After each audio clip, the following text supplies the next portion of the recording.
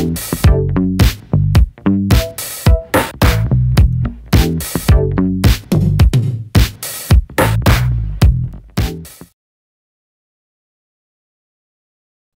you for joining me today for another episode of the Bring Back Soul Music Podcast. My special guest today is one of my favorite singers right now. Not just because she's from the Bay Area like I am, but she has some fantastic music. I'm here talking to Miss Tracy Cruz. Miss Cruz, how you doing today? Good. How are you doing, Todd? Good. Welcome to the Bring Back Soul Music Podcast. Thank you so much for having me. Not a problem. As you know, we've been communicating for months trying to get this interview in. Yeah. But I'm glad you're finally here. We were able to work out our different schedules. And so welcome.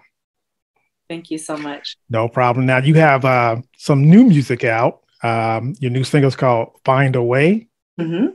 And I just love that, by the way. We're going to talk about that. Thank you. But before we get into that, for those who don't know Tracy Cruz, tell us about Tracy Cruz. I'm an R&B soul singer, songwriter, recording artist, and vocal coach.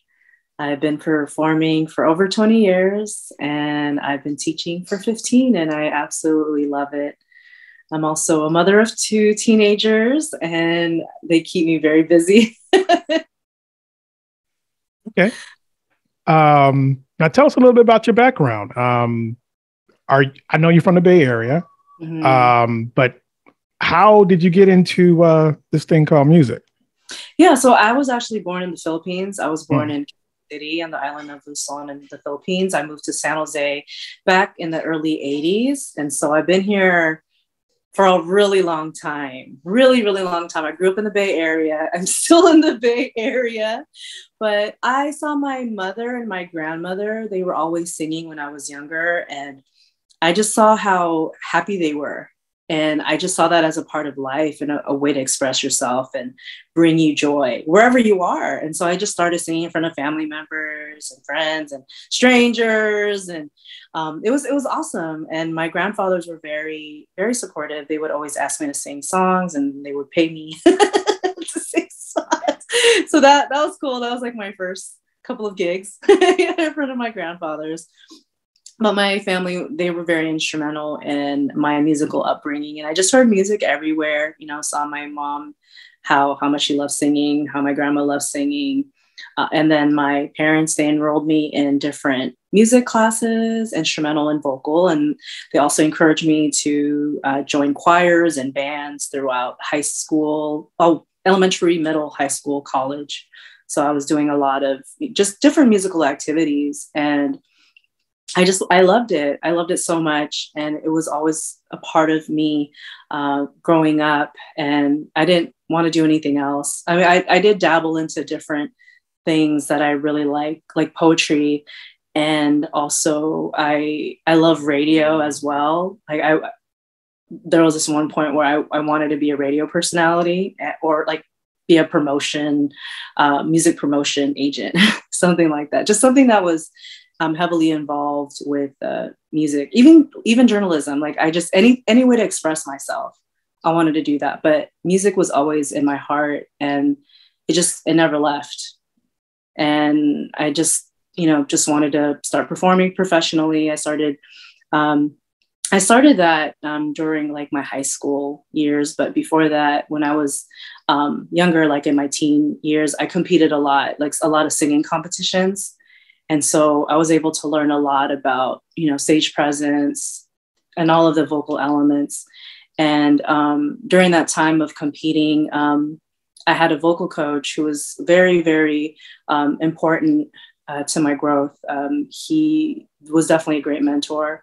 And I had a lot of music mentors too, as I grew older, and everyone was very different. I had a classical vocal coach. I had a gospel ensemble director. I learned musical theater, just different styles of music.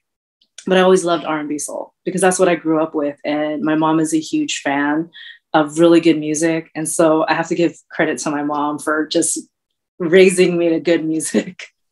Yay, Mom. Do you have siblings as well?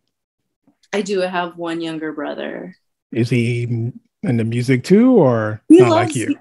he likes to, play guitar, and then, sing at family events or his friend events. But he didn't pursue music as a career. He actually went into nursing. Oh, okay. Yeah. Okay. When did you, because you said you grew up in a house full of music, your mom, your grandmother singing for the family, making a little change. When did you know you wanted to do this for a living? Because you said you kind of dabbled in or had interest in other areas. Yeah, I changed my major a couple of times because I was like, okay, maybe I want to do this and maybe I should align this with music. But it was during my college years where I felt like this is what I really wanted to do, because I started teaching vocal lessons and that was just it. Like, I was like, I want to start teaching and I really want to start doing this, make a living, also performing, outside with my band. Like, that was a lot of fun. And I was, getting paid for what I really love to do, and being able to combine performances and teaching. I was like, I want to do this. This is really fun. And I'm still doing that. And so there was just like a moment where I felt like I didn't have anything else I wanted to do. I felt like music was just my calling. Teaching was my calling. Songwriting, expressing myself through song, it was my calling. So that was just the moment for me. Like, I really wanted to pursue this, and it also brings me joy too. It does help me pay the bills, but it also brings me joy, and it helps me to help other people, through teaching, and also connecting with people through lyrics and live music. Like, that's really powerful. Like, I met so many amazing people just through music, whether that's performing at events, whether that's teaching students. I connected with so many people I probably would have never connected with if I didn't do music. So I feel like, music is just a grand uniter. Yeah. And it's a healer. So that's definitely, why I love to do music is for the connection.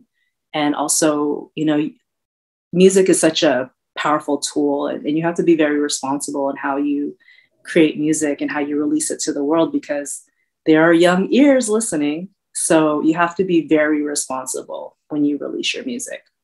Okay. I was going to say, just listen to you talk. You have the best of both worlds. I mean, you're earning a living doing something you really, really enjoy. Mm-hmm. And when you do that, is it really considered work? Is it, or it's just a passion of yours, right?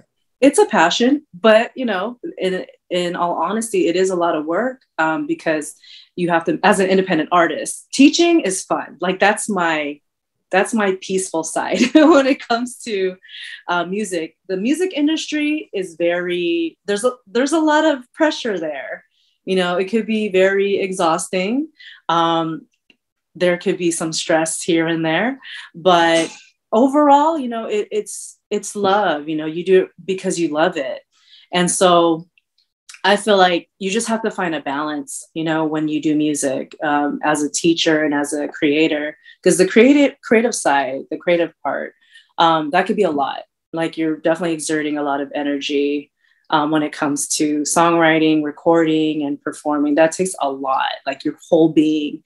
Whereas teaching, it's more about building people and helping people. And so that's like my joy. That's like my haven. That's why I continue to teach, because I love helping other singers and songwriters and musicians accomplish their goals, because I had a lot of wonderful mentors, and I wanted to be able to be a mentor to those that are aspiring artists. So there's a really good balance between the two.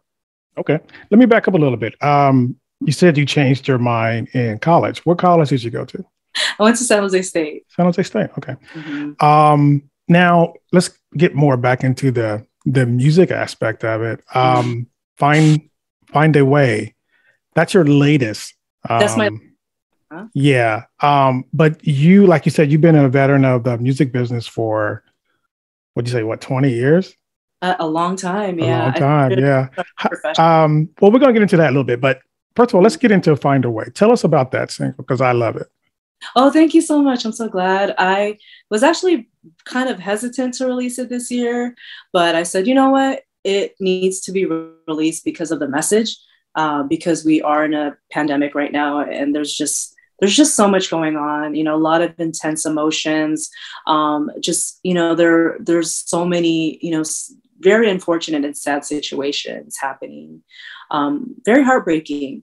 And I wanted to create a song and release a song that would uplift people's hearts and just give them some kind of peace in just the storm of things. So Find a Way is basically encouraging everyone to just stay patient and encouraged, be persistent. And, because no matter what, we'll always find a way. Like because we're resilient, like we're still, trying to adapt, trying to get through this pandemic, but we're still standing, and we're still trying to make moves and inspire people and make changes. So I really wanted to release Find a Way this year because of where we're at. I feel like it's important to release music that is relevant to what everyone's going through, not just yourself, but what everybody else is going through. And I feel like it's important to release encouraging messages right now. I agree. And the information that I got, Find a Way is part of a upcoming album that you plan to release summer of next year. Hopefully. Okay. Can I tell the title, or do you want to hold off on that? Yeah. Okay. So I understand it's called Summer After the Rain. Sun After the Rain. Sun After the Rain. Okay. Yeah. We'll continue our episode after this message. Are you looking for a reliable way to transfer money to family and friends? Check out the Cash App. It's safe, easy, and convenient. Just download the app from the Apple or Google Play Store and start receiving and sending money in a few minutes. Sign up today and receive $5. And don't forget to use our referral code, VGRCWQX. Swag at shop.bringbacksoulmusic.com. Hey, I'm Kenny Lattimore, and you're checking out the Bring Back Soul Music Podcast with my brother Todd Woodson. Now, back to our conversation. That kind of ties into what you're talking about of just, pushing through and getting over, all the stuff that we've gone through the last year and a half, 2 years. So do you want to tell us a little bit more about that upcoming, or is it too soon yet? Or just a summary of it is just overcoming storms in our lives, especially with this whole pandemic. I really wanted to create an album that was very upbeat, mid-tempo, no ballads this time. I've always released ballads in my albums, like a lot of ballads. And I wanted for people to just listen to it and feel good, even just for a few minutes. It's supposed to be an album about victory and overcoming struggles and challenges and coming out stronger and wiser. That's why it's called Sun After the Rain, REIGN, because when we conquer ourselves and conquer our fears, then we're able to be our best selves for ourselves and for other people. So it's supposed to be a victorious album. Okay. Coming out of the storm, coming out of the darkness, coming out of pain, anything that we've experienced, trials and tribulations. Okay. Let me ask you a question too, because it kind of leads into a question I had down the line, but I guess I'll ask it now. You said there's no ballads on this upcoming album. And I get it. How would you, I don't want this to sound biased, but how do you, okay. When I hear your music, I definitely hear the Bay Area. Like if I hadn't listened to your music and I didn't know anything about you, I would say she's from the Bay Area because your music sounds like that Bay Area sound. How would you describe your music? Yeah, it definitely has a lot of sunshine. Like I feel like, my music definitely represents where I'm at, definitely has the island feel because I'm from the Philippines. It definitely has the Bay Area feel. It's very vibrant, and I feel like you create from your environment. So it's really important that you showcase that in the music. And I like to blend a lot of different styles like R&B, soul, jazz, and hip hop. And you'll definitely be hearing that in this project because it's more upbeat. and there's a lot of nice bass lines, a lot of drums. And it's going to be fun. It's going to be a fun project. I'm definitely narrowing down some songs. Of course, like I said, there'll be some mid-tempo songs. It won't be like fast throughout, but I wanted to give it a feel good vibe for everyone so that when you listen to the music, then you have more of a brighter perspective, for your day or for your week. It's just something to just really uplift you.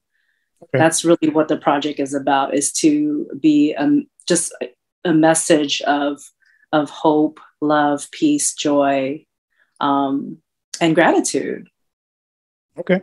Do you, with the release anticipated maybe summer of next year, do you anticipate going on the road and touring to support this new album, or? It depends. I would love to do that, but it all depends. I do have it slated for next year, but it might take longer than that. Mm-hmm. I might end up, releasing it at the end of 2022, might be 2023, because I like to really take my time when it comes to creating albums and creating EPs. Singles are a little bit different because it's just one song, but I really like to take my time. And before I release a song or a project, I want to make sure my heart and my mind is clear. Okay. Wow. So you're teasing us, Tracy. You're telling us maybe summer, maybe fall, maybe 2023. But I get it. Now, you've been in the business a long time. I went back and I actually listened to a lot of your previous stuff. And yeah, you have some great stuff. I really like Let's Go Back and Happy. Oh, cool. So you've been in the business 20 years. How have you seen the business, or has the business changed since the time you got involved? It has. I feel like music is very accessible nowadays as far as creation. Everyone can go to a music equipment store and buy recording equipment and record in their room if they'd like. And social media also allows a lot of people to promote their music, and different distributors like CD Baby and all of that. You're able to release your music digitally on a lot of platforms, so you can be a full-on independent artist. So I feel like accessibility has changed. Social media has allowed independent artists to be out there and be able to connect with anyone in the world. And it's very, very powerful, to be able to access that, and to be able to be seen and heard in so many different ways. And now we're doing like virtual conferences, virtual meetups, interviews, and concerts, everything. There's so many different ways where you can promote yourself and build your brand. So I feel like that has changed a lot. Okay. Now I read your bio. I didn't realize that you are a voting member of the Recording Academy, the Grammys. How long have you been involved with the Grammys? This is just my second year. I only became a member last year. Okay. And it's been really fun. I've met so many talented individuals and groups through the Recording Academy, and been able to attend some of the virtual meetups. And it's just so great being able to understand the process of how everyone, how people get nominated and how people vote is really fascinating. And knowing that process, like, oh, wow, I never knew that. Growing up, I've always watched the Grammys, but I didn't know what went on behind the scenes. So just having all this information, it makes it really, really exciting. It's always been fascinating, but now it's even like even 100 times more exciting because you're a part of it. Right.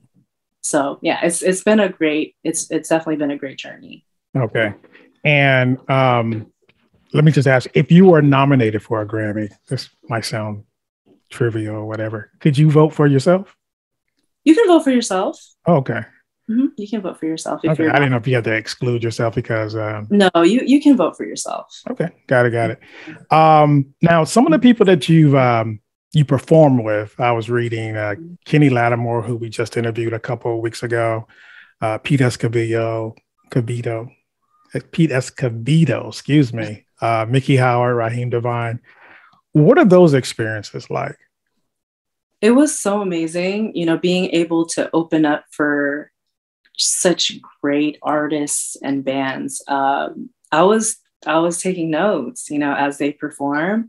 I would watch how they engage with the crowd, how they talk to the crowd, what they do in the beginning, in the middle, in the end. Like I was taking notes. Like they're amazing, and you can tell how just brilliant their shows are because they put in so much love and so much energy and effort into their shows and just building up, their craft, their talent. And so just watching that, it's so amazing. And I am still inspired whenever I see a wonderful artist or, wonderful group take the stage, and they're so comfortable. It's like they're home and you're welcome into their home. Okay.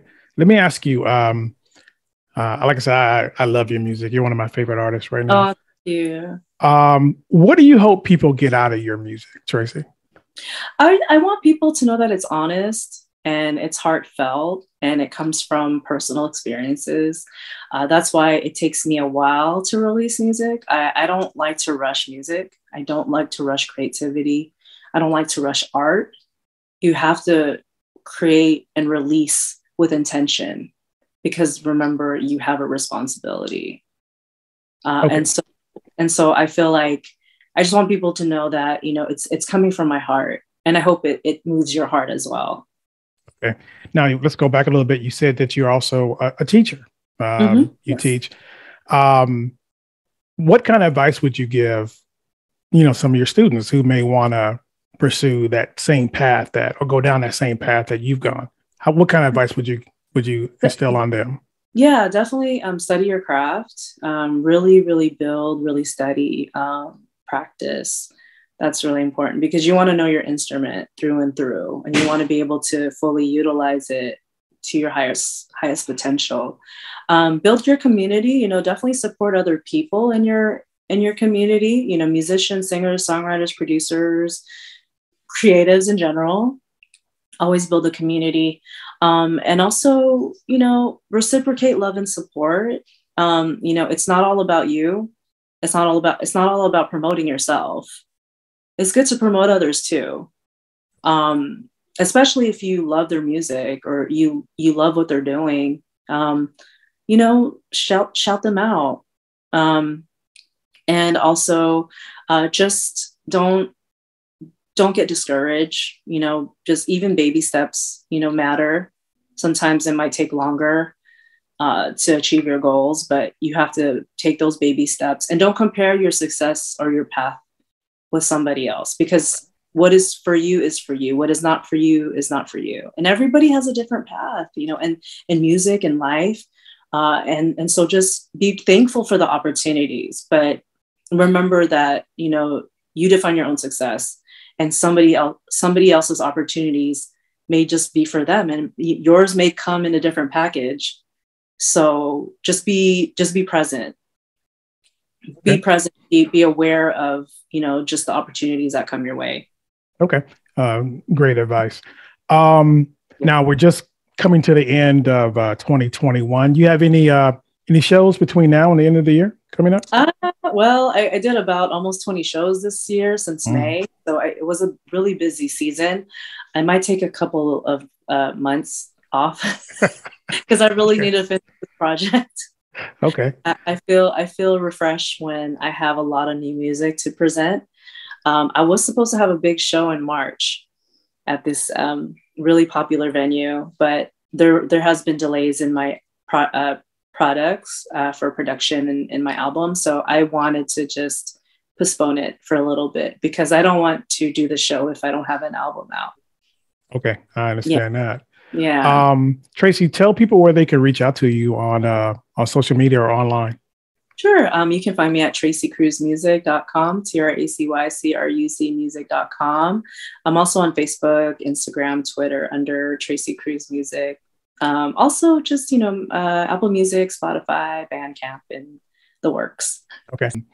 Find a way. Mm-hmm. So when was that released? I said it's your latest single, but when did that come out? Yeah, that came out August 27th. August. Okay. And how's that been received by your fans and the general public? It's actually been received very well. I've gotten a lot of messages saying, wow, whenever I'm going through some tough times, I listen to the song and it just really, brings me in a better mood, gives me a better perspective, encourages me to get up. And that was really, really nice. Being able to receive those types of messages. That's the reason why I released that song, is so that, when people are going through tough times or just having a bad day, they can listen to that and be motivated and be inspired, that, there's always a way, through the tough times. Just be patient and be gentle with yourself. Be gentle with yourself and stay encouraged, stay on your path. Okay. So Tracy, one more question.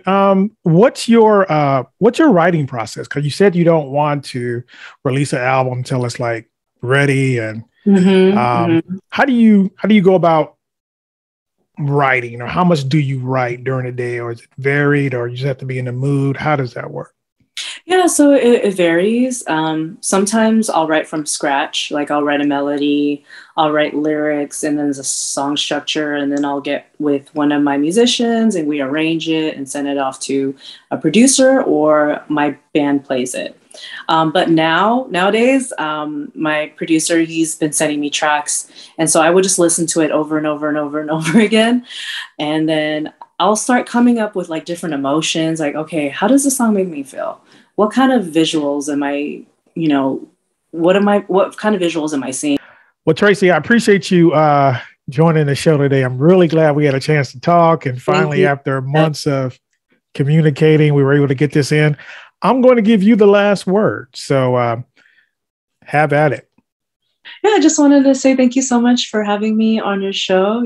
This was a lot of fun. And to everyone out there, stay safe.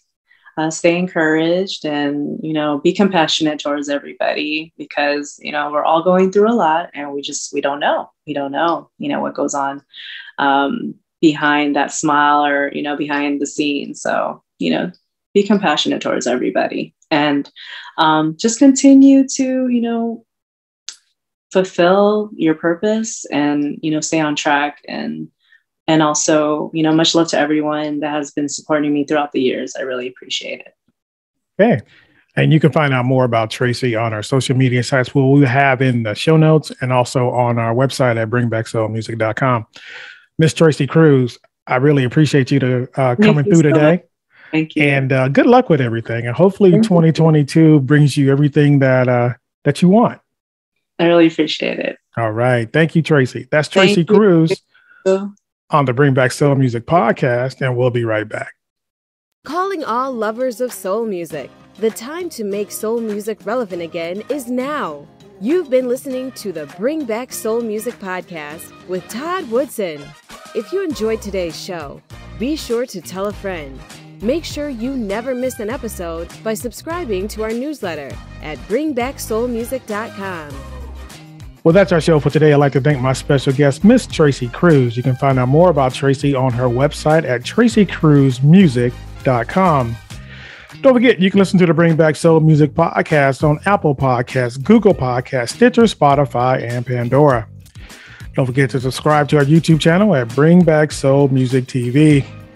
If you have any questions or comments, please email us at comments@bringbacksoulmusic.com. You can do your part to support this channel by buying us a coffee at That Soul Guy. I'm Todd Woodson. Thank you for joining us. See you next week.